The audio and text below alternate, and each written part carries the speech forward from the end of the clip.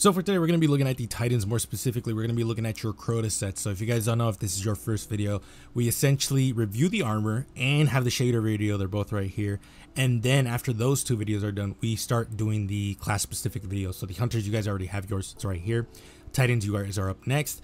And for this, we're going to be getting the Crota armor from the Crota's End raid, and then looking at the individual pieces and making sets from those individual pieces. So if you guys like the video, like, comment, subscribe, because these videos are not only kind of time consuming to make, but I also would just appreciate it because it does help the channel a lot. I also do push out a lot of content for just me, so that would be very much appreciated. Hit the bell notification if you guys want to keep up with my current content, because I do think my content is worth it. Other than that, let's get into it.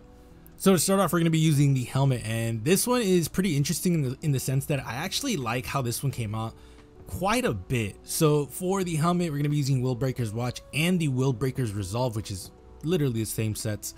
For the arms, Warlords Fist. For the boots, we're actually going to be using the Husk Crusher's ornament. For the Dune Marchers, definitely a really good ornament for Hive. My only gripe with it is the fact that the shoes are just like regular people shoes. Like look at all this set. All of this is like very like this is very Hive themed.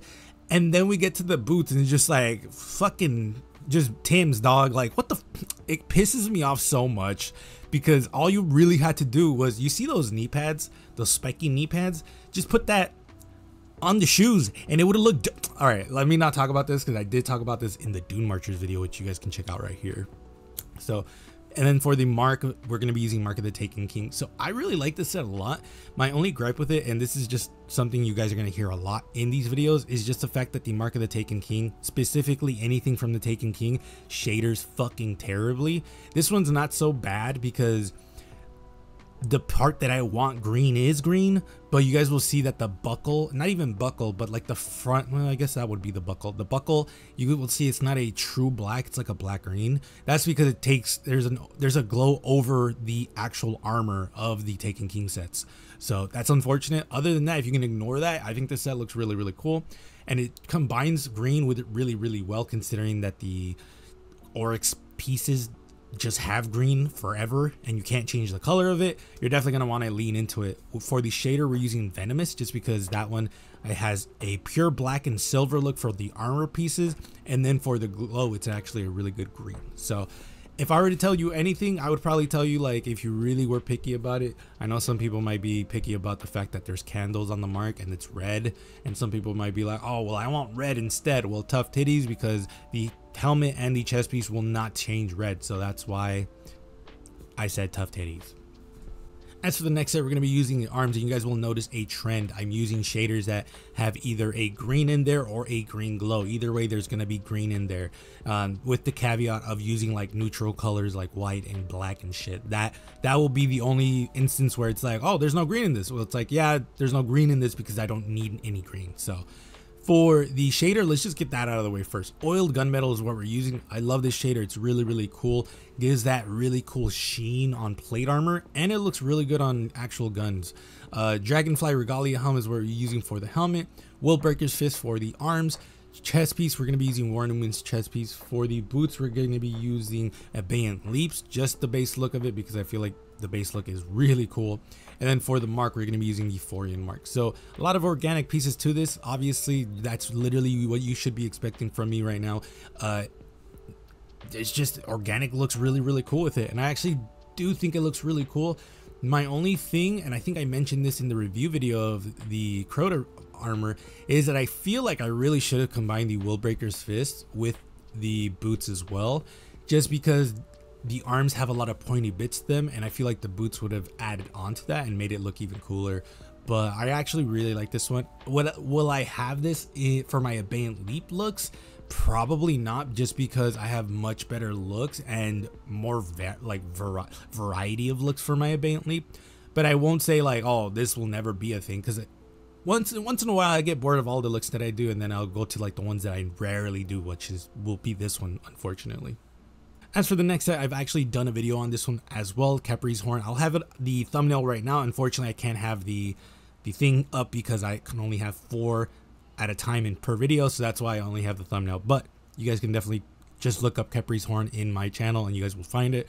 This one is really cool because I ended up going for a bug theme. Obviously, Khepri's Horn for me looks very bug-like, and that's kind of what I just leaned into. So for the arms, War Newman's Fist. For the chest piece, Willbreaker's Resolve. For the boots, Crawling Chaos Greaves. And then for the mark, actually Mark of the Pit, funnily enough. So I love this set. It's one of my favorite sets that I've made just because it looks really cool. That being said, if you don't want to use Gambit Jadestone, which is very much a vibe, you can definitely use other shaders. You just have to make sure that these shaders have a green glow, because the Khepri's Horn will not have a green glow. It changes color, thankfully. But with this set, you would actually have to go in and be like, okay, well, I need a green glow to like match the look, because if you don't have a green glow, I think it's just gonna look goofy.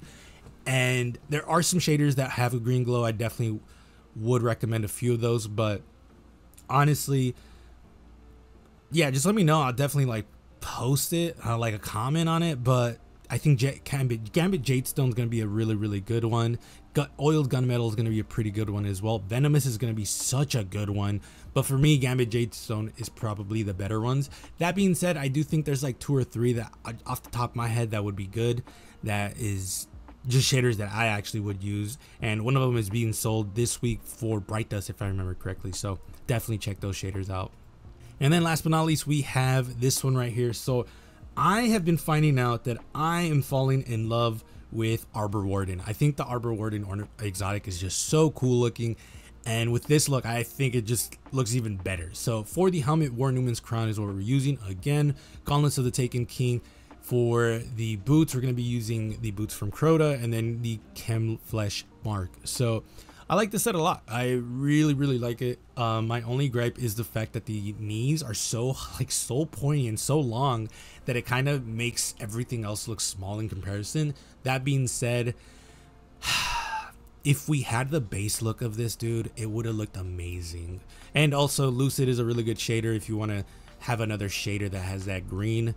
That being said, yeah, I actually don't mind this one. I really like Arbor Warden just because we're using it with Strand, so that way we can also have that green, and I think it would look really cool with this set. It very much gives me that vibe of like this Titan has been overgrown, has been dead for a while, and I don't know, there could definitely be a cool story behind this one. So let me know what you guys think. Titans, what did you guys think? I definitely like a lot of these sets. I don't think there's a loser in this, aside from maybe the second set. I like the second set, don't get me wrong. Have I made it better at Bay and Leap sets?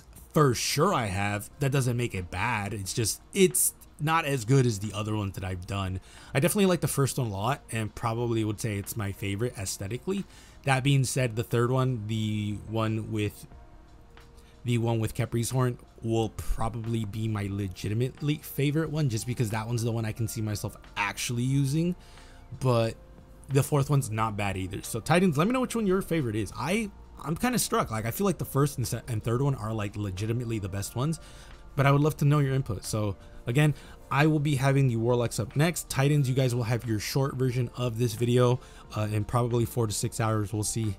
And that one is just me just showing the armor without talking. It's literally like 60 seconds, not even, probably like 58 seconds long. So those are usually done for those of you who don't want to watch the long format, or for those of you who are just going through the content and just like swiping. That's what I usually do. And yeah, so let me know what you guys think. I appreciate y'all. Be safe. I will see you guys later.